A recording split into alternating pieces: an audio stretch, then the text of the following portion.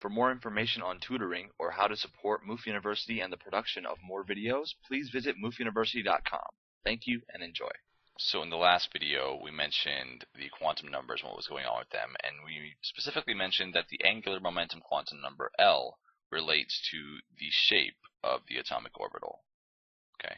So we also mentioned specifically that the values of L had a corresponding letter, and each of those letters corresponds to a certain shape. So that's what we're going to go over here. So there's an S orbital, P orbital, D orbital, and F orbital. So let's start off with the S orbital. The S orbital, its shape is spherical. Okay, and that's actually shown over here. We'll get to that in just a second. So its L value is equal to 0, and it's spherical. The probability density is highest near the nucleus because it is a sphere, okay, where the sphere's center is the nucleus. So the possible m sub L values, if we think about the L value, is just 0, which means that there's only one orientation in space. And that makes sense. If you think about holding a sphere in your hand, is there any way that you can kind of flip it or hold it in a different position that makes it look like anything different than what it is? It's going to look like the same sort of sphere oriented in the same way, no matter how you kind of turn it around. Okay, so there's only one orientation in space for a sphere, or the S orbital. Okay, so here I've drawn the basically 3 S orbitals for the n equals 1, n equals 2, and n equals 3. So the n equals 1 we see here is this is represented here by this little red dot. That's just in 2D. So we can see that basically the red portion is the area of high probability. Okay. So this is specifically the 1s orbital. Okay.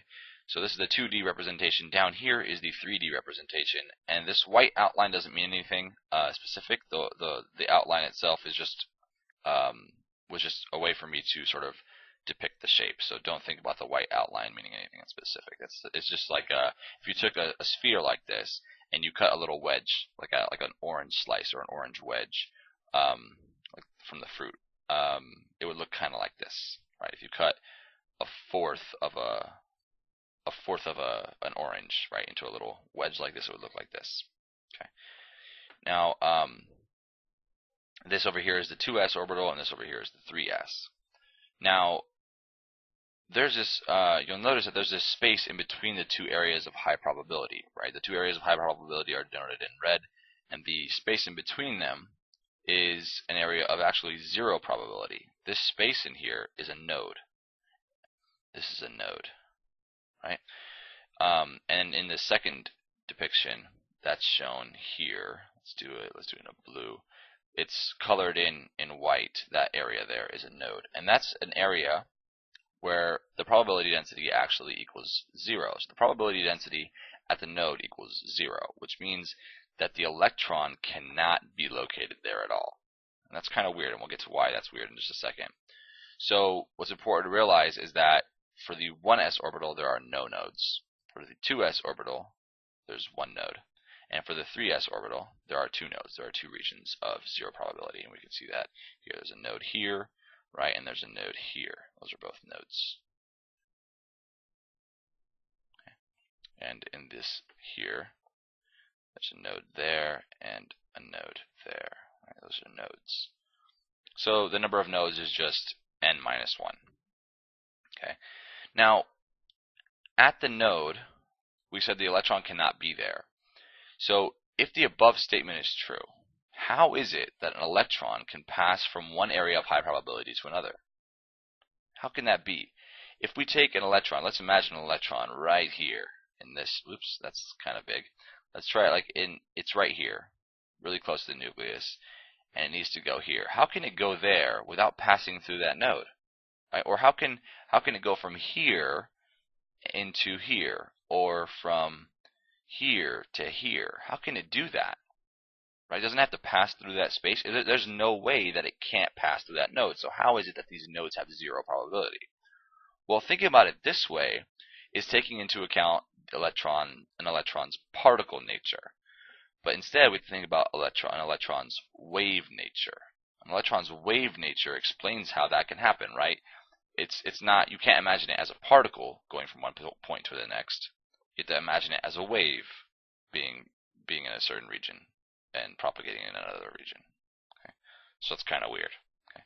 One last thing I wanted to mention is that as we go from n equals 1 to n equals 2 and n equals 3, we can see that the electron can be further and further away from the nucleus, right? So again, that just is the idea that if an electron is further away from the nucleus, it is higher in energy because it doesn't want to be further away from the nucleus. It wants to be closer to that positive charge in the nucleus.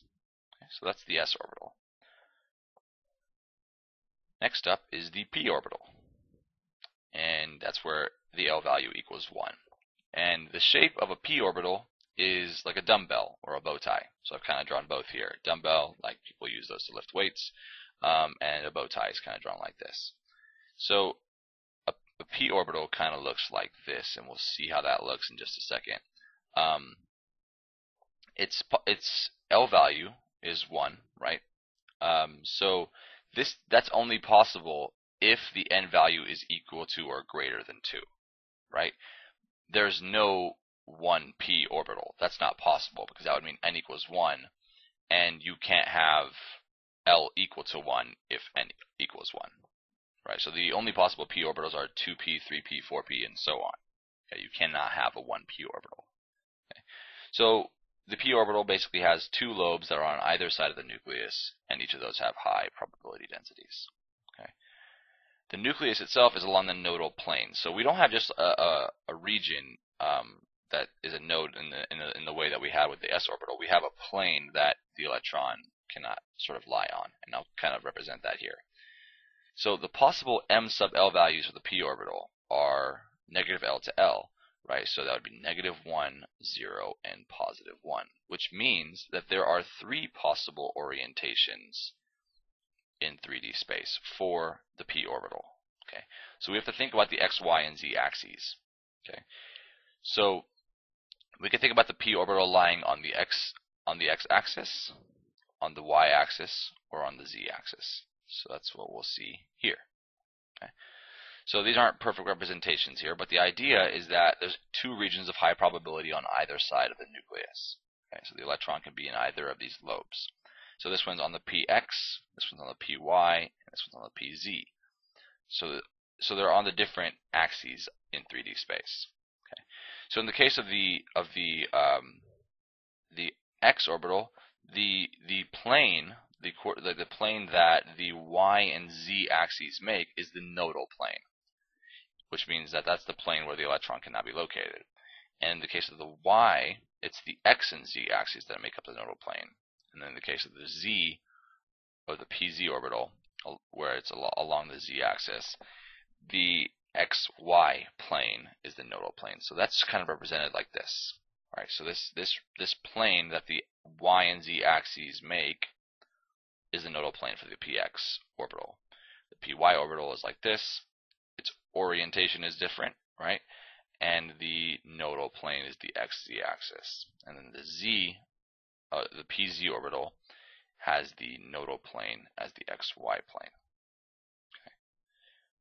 So along that nodal plane, the electron cannot lie. Okay. Cool. All right. So next up is the d orbital. So I'm going to hide that for a second. Let's see what's going on with the d orbitals. The shape of the d orbitals, they're clover-shaped. Okay, they have like 4-leaf clovers. Now you'll see a little asterisk next to that, and that's because there's one weird one that's not quite a clover shape. So the d orbital's L value is 2, and this is only possible if the n value is greater than or equal to 3. There's no 1d orbital, and there's no 2d orbital. There's only 3d, 4d, 5d, so on and so forth. Okay. So this is clover shaped, so it's got 4 lobes, and there's actually 2 nodal planes, whereas the p orbital had one nodal plane, the d orbital has 2 nodal planes.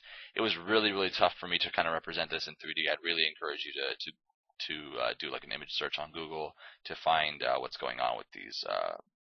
I try to my best to represent it, but it's not perfect. So I definitely encourage you to Google this.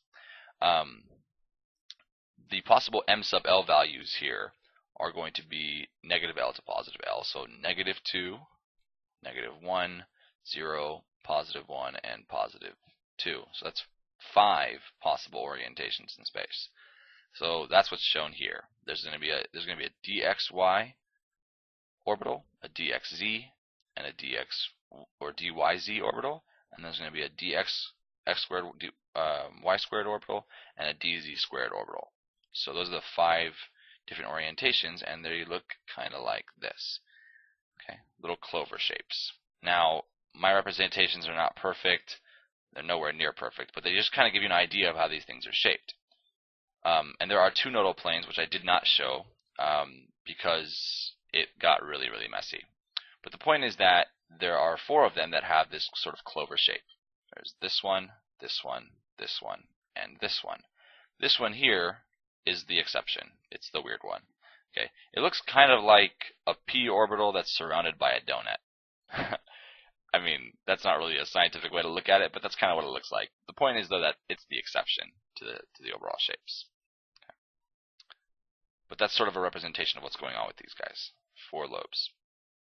The F orbital, up next, its L value is 3, and its shape is all kinds of complicated. The different F orbitals are crazy. I don't even really know what they look like. I've seen one, but the point is that it's crazy. It's only possible if the n value is greater than or equal to 4. So there are no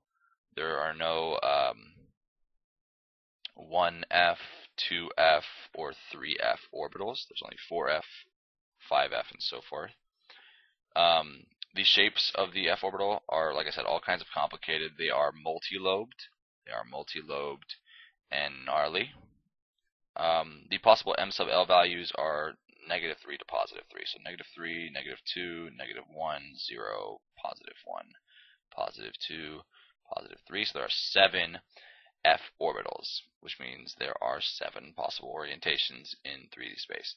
So I did not show a depiction here because the D orbitals were complicated enough, and I kind of messed them up. They're not pretty, and I had no chance of depicting an F orbital properly. I'd encourage you to Google image search, though, for better representations of what's going on there. But I hope that video was helpful in providing you some insight as to what is going on with the shapes of these different orbitals.